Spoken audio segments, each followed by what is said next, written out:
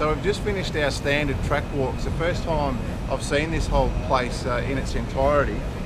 They're the notes that I've written about the circuit.